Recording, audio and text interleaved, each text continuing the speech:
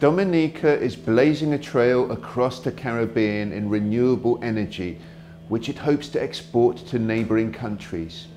It is also creating jobs for both local and foreign workers in real estate construction projects. As well as trading with Caribbean neighbours, the country is attracting investment from as far afield as China. These regional and global relations are overseen by Francine Barron, Minister for Foreign and CARICOM Affairs. So much of the labour is sourced locally. However, there isn't sufficient skilled labour on island to do the projects in a timely manner.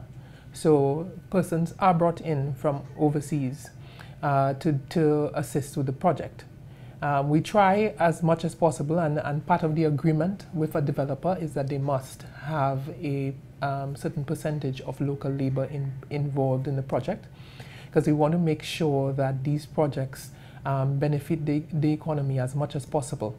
You're going to have jobs in the hospitality aspect of the business, in providing jobs for persons as front room staff, as waiters, as restaurateurs, it will provide jobs for our fishermen, our farmers, for our hair braiders, our spas, our restaurants. So it's going to have a significant impact on the community. How important is Chinese money for your country's redevelopment?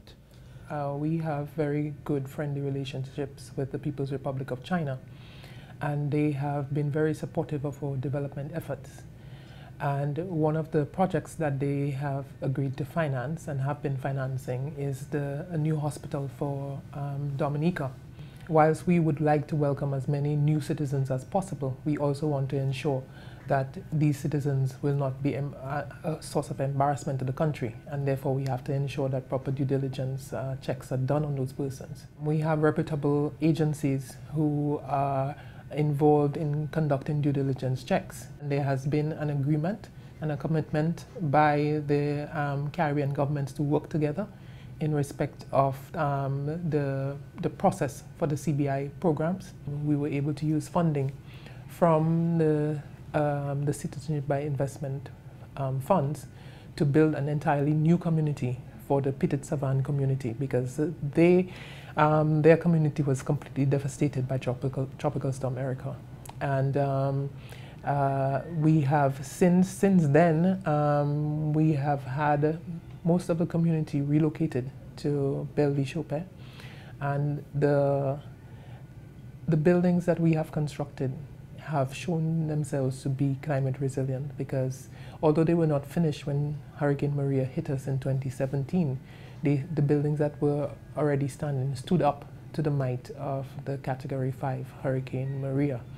And so that is a clear indication of how we can utilize the funds from the program for the benefit of our citizens. So initially we start off, every house we're building is reinforced concrete. The walls are reinforced concrete. The roof underneath the roof sheeting is reinforced concrete.